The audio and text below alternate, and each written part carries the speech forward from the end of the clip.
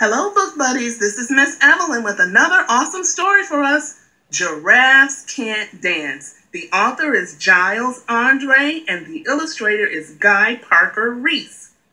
This story is about Gerald. Gerald was a tall giraffe. He lived in Africa, whose neck was long and slim, but his knees were awfully crooked and his legs were rather thin. He was very good at standing still and munching shoots off trees, but when he tried to run around, he buckled at the knees. Now, every year in Africa, they hold the jungle dance, where every single animal turns up to skip and prance. And this year, when the day arrived, poor Gerald felt so sad, because when it came to dancing, he was really very bad. The warthogs started waltzing, and the rhinos rocked and rolled. The lions danced a tango that was elegant and bold. The chimps all did a cha-cha with a very Latin feel, and 8 baboons then teamed up for a splendid Scottish reel. Gerald swallowed bravely as he walked toward the floor, but the lions saw him coming and they began to roar. "Hey, look at clumsy Gerald," all the animals sneered. "Giraffes can't dance, you silly fool. Oh, Gerald, you're so weird." Gerald simply froze up. He was rooted to the spot. "They're right," he thought. "I'm useless. Oh, I feel like such a clock."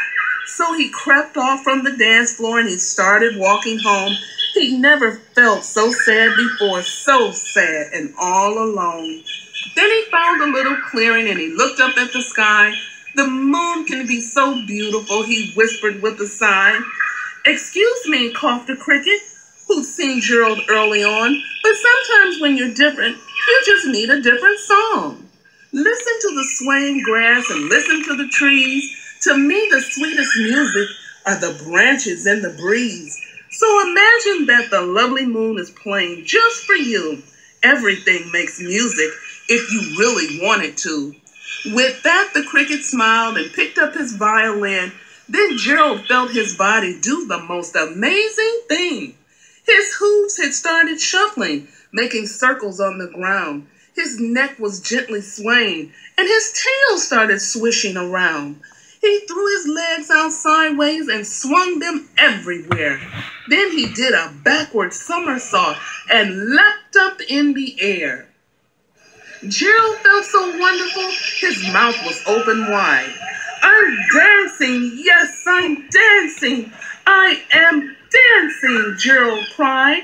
Then one by one, each animal who'd been there at the dance arrived while Gerald boogied on and watched him quite entranced.